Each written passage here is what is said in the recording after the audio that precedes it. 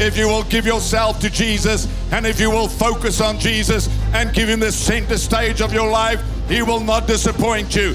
He will cause you to have the greatest comeback you ever thought possible. He will fulfill the desire of your heart. He will give you beautiful ashes, but you have to turn back to him with all your heart and then allow Jesus to start the process in you where he will disrupt what is wrong, fix what is broken, put you back together again as a whole vessel, and he will anoint you and he will use you for his glory.